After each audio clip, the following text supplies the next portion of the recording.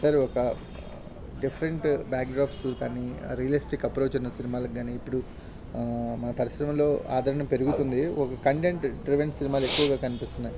వాటిలో పలాస కూడా ఉండబోతుంది అనేది పోస్టర్ టీజర్తో చాలామందికి ఒక నమ్మకం క్రియేట్ అయింది.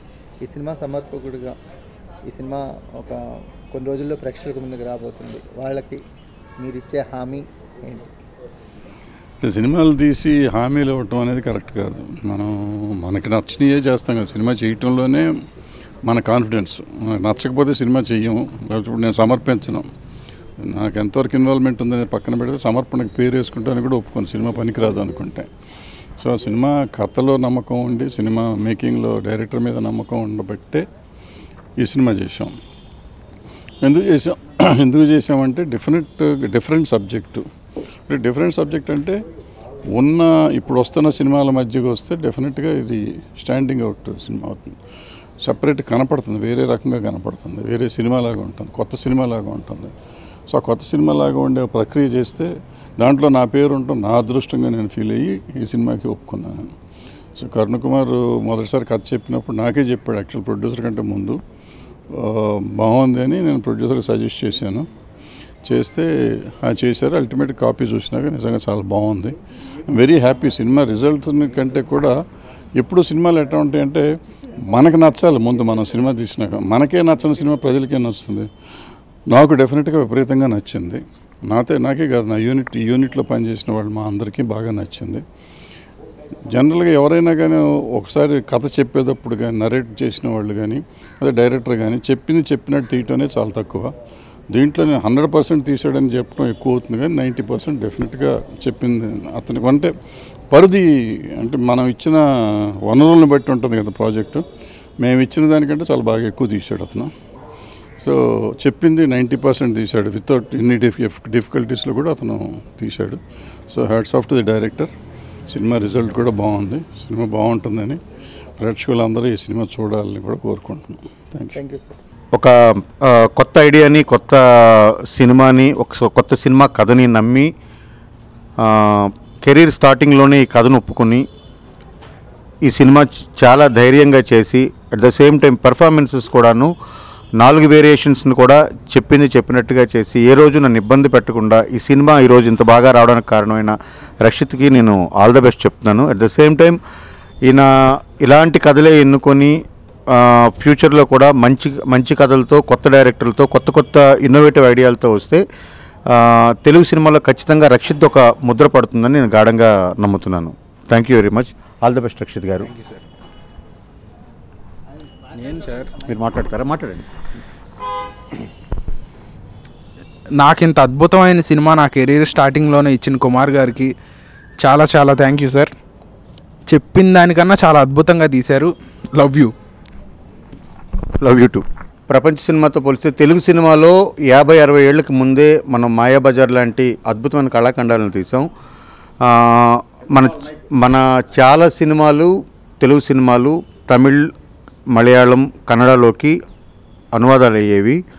అంత మంచి గొప్ప టెక్నీషియన్స్, గొప్ప కథల్ని, గొప్ప లిటరేచర్ని సృష్టించిన నేలమంది. బట్ అన్ఫార్చునేట్గా మధ్యలో మనకి సినిమాటిక్ ఎక్స్పీరియన్స్లో కొంత లోటైతే ఉండింది. ఇప్పుడు ఏంటంటే లేటెస్ట్గా వస్తున్న సినిమాలన్నీ చూస్తున్నప్పుడు, పరభాష చిత్రాలు చూస్తున్నప్పుడు ఎందుకు ఇలాంటి సినిమాలు అసలు మనం తీయట్లేదు అనుకొని బాధపడుతున్నప్పుడు ఇలాంటి సినిమా తీయాలి, ఇలాంటి సినిమాలు మనం కూడా చెప్పాలి, నేటివ్ స్టోరీస్ చెప్పాలి, కథను కొత్తగా చెప్పగలగాలి, కొత్త నెరేటివ్ ఇవ్వాలి. సో డైలాగ్స్ అంటే పంచ్ డైలాగులే కాదు, కంటెంట్ ఉండే డైలాగులు కూడా చెప్పొచ్చు. ఇలాంటివన్నీ అనుకున్నప్పుడు చేసిన సినిమా ఇది. అలాగే ఈ సినిమాని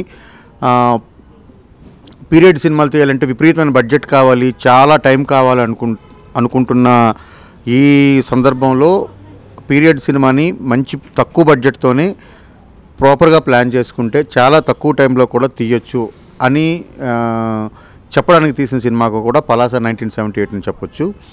సో ఈ సినిమా తెలుగు ప్రేక్షకులకి ఖచ్చితంగా కొత్త సినిమా అవుతుంది. అంటే రెగ్యులర్గా చెప్పే రొటీన్ డైలాగ్గా కాకుండా చాలా కాన్ఫిడెంట్గా చెప్పగలుగుతాను. అంటే విజువల్ కానీ, స్టోరీ నెరేషన్ కానీ, లేకపోతే ఇందులో ఉండే డైలాగులు కానీ, పాత్రలు కానీ మేము తీసుకున్న ప్రెమిస్ కానీ ఈ కథని చెప్పే ఊరు ఏదైతే ఉందో పలాస అనే ఊరు ఏదైతే ఉందో ఆ పలాసలోని జీవన విధానాన్ని కానీ మేమంతా ఎక్స్ప్లోర్ చేసిన విధానాన్ని ఖచ్చితంగా ఒక కొత్త ఎక్స్పీరియన్స్గా తెలుగు ప్రేక్షకులు చూస్తారని నమ్మకం నాకుంది.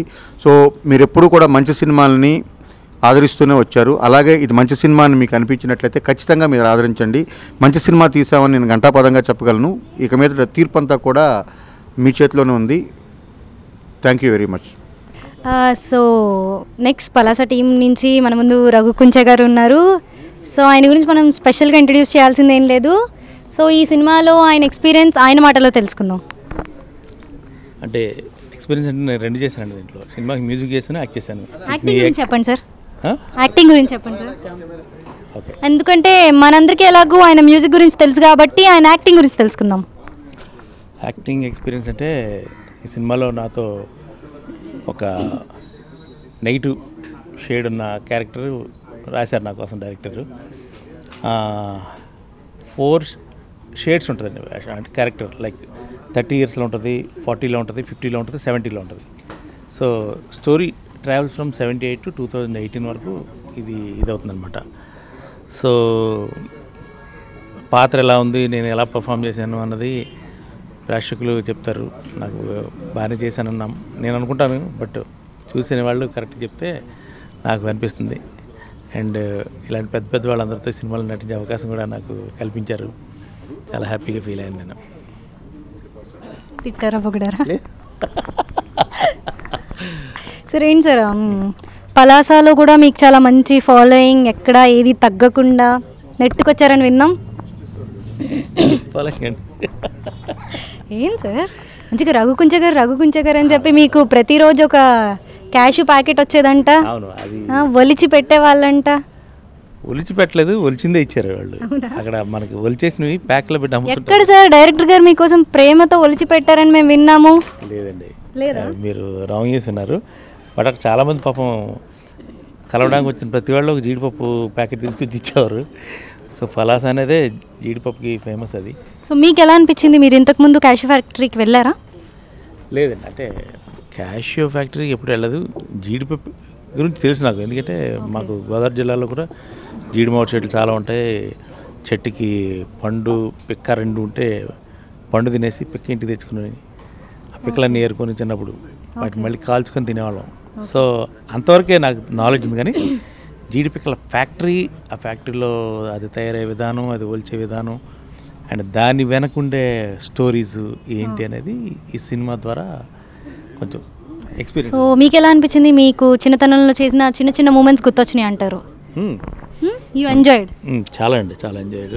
ఓకే, సో ఫైనలీ మీకు భరద్వాజ్ గారు ఈ సినిమాకి ప్రెజెన్స్ అనేది ఈ సినిమాకి ఎంతవరకు ప్లస్, అండ్ మీరు ఎలా ఫీల్ అవుతున్నారు అసలు దాన్ని? ప్లస్ ఇన్ ద సెన్స్ మేమందరం కూడా ఒప్పుకుంటాము, బికాజ్ ఆయన హెడ్ ఆఫ్ దిస్ ఫిలిం, ఆయన బ్యాక్ బోన్ ఇన్ఫ్యాక్ట్ చెప్పాలంటే. మీకు ఎలా అనిపిస్తుంది? తమ్మారెడ్డి భరద్వాజ గారు ప్రజెంట్స్ అనగానే సినిమాకు ఒక అడ్రస్ అనేది ఒక ఫామ్ అయిపోయింది యాక్చువల్గా. సో అంటే ప్రేక్షకులకి ఒక సినిమా తెలియాలి అంటే దానికి కేర్ ఆఫ్ అనేది స్ట్రాంగ్గా ఉండాలి. సో ఆయన పేరుతో ఈ cinema care of దొరికేసింది. So next ఏంటంటే ఇంకా ఫర్దర్గా ఏదైనా ఇప్పుడు ఈ సినిమాకి సంబంధించిన అప్రోచ్ ఏదైనా ఉన్నా ఆయన ఉన్నారన్న ధైర్యం ఒకటి యూనిట్ కూడా ఉంటుంది. బేసిక్గా ఏదైనా సమస్యలు తలెత్తినప్పుడు, లేకపోతే ఏదైనా అడ్డంకులు ఉన్నప్పుడు, లేకపోతే సినిమా రిలీజ్కి బిజినెస్ పరంగా ఇలాంటివన్నీ ఉన్నప్పుడు కొంచెం ఆయన ఉన్నాడు కాబట్టి డీల్ చేయగలరు అనే ఒక నమ్మకం. అంటే అలాంటి వ్యక్తి సపోర్ట్ ఉంటే ఒక సినిమా ఒక ప్రాపర్ వేలో బయటకు వెళ్తాయి సినిమాలు. సో అది ఈ సినిమాకి ఆయన ఉండడం వల్ల జరిగినటువంటి బెనిఫిట్స్ చాలా. వన్ లాస్ట్ క్వశ్చన్ అండి, మీ సినిమాలో హీరోయిన్ ఎలా చేసింది? సినిమాలో హీరోయిన్ చాలా బాగా చేశారండి. ఎందుకంటే అంటే కొత్త అని విన్నాము. కొత్త అమ్మాయి, కానీ నేను పలాసలో చాలామంది అబ్బాయిలు మనసు పారేసుకొని ఈ సినిమా షూటింగ్ ప్యాకప్ అయ్యి తను వెళ్ళిపోతుంటే వాళ్ళు ఏడ్చి గోల్ చేసి అమ్మాయి ఎలా చేసిందని అడిగామండి. అంటే అంతమంది హృదయాలను దోచుకుంది తన నటనతోనూ, తన చూపులతోనూ, తన నవ్వుతోనూ. అమ్మాయి మీరు అక్కడ నటిస్తుంటే వాళ్ళు ఓకే సార్, మాకు అర్థమైంది. లేదు నాకు అర్థమైంది సార్, బాగా చేసింది. Okay fine, thank you sir, thanks for spending your valuable time. Palasa అనేది ఫస్ట్ లుక్తోనో టీజర్తోనో ఒక టాలీవుడ్లో ఒక ఇంపాక్ట్ క్రియేట్ చేస్తుంది. పలాస ఇప్పుడు ఫిబ్రవరిలో రిలీజ్ రెడీ అవుతుంది. మీ క్యారెక్టర్ పెద్ద షావుకారు అనే క్యారెక్టరు ఎలాంటి ఇంప్రెషన్ అవ్వదు పలాస సినిమా? మొట్టమొదటిగా పలాస సినిమా కోసం మాట్లాడితే మన డైరెక్టర్ గారి కోసం మాట్లాడాలండి. ఈ క్యారెక్టర్ అన్నది టోటల్గా డైరెక్టర్ గారి సృష్టే. ఆయన ఈ పలాస ఏరియాలోని ఉన్న ఈ జీడిపప్పు ఫ్యాక్టరీ, జనరల్గా పలాస ఫేమస్ ఫర్ జీడిపప్పు. ఆ క్యాష్యూ ఫ్యాక్టరీస్, ఆ క్యాష్యూ ఓనర్స్ అందరు కూడా జనరల్గా షావుకారులు ఉంటారు. సో ఆ పెద్ద షావుకారు అనే పేరుతో నా క్యారెక్టర్ డిజైన్ చేశారు. మీకు న్యాచురల్గా పలాసలోని వాళ్ళ తాలూకా భాష, యాస, వాళ్ళ తాలూకా బిహేవియరు ఎలా ఉంటుందో దాని చుట్టే నా క్యారెక్టర్ని డిజైన్ చేసి తీయడం జరిగిందండి. ఈ క్రెడిట్ అంతా కూడా డైరెక్టర్ గారికి వెళ్తుంది. సో నా క్యారెక్టర్ అద్భుతంగా వచ్చింది. సినిమా కూడా జనరల్గా వచ్చే సినిమాల కంటే ఇది ఒక భిన్నమైన సినిమా అండి. చాలా ప్రేక్షకులు అందరూ కూడా బాగా ఎంజాయ్ చేస్తారు ఈ సినిమాని, సినిమా లవర్స్ అందరూ కూడా. Thank you.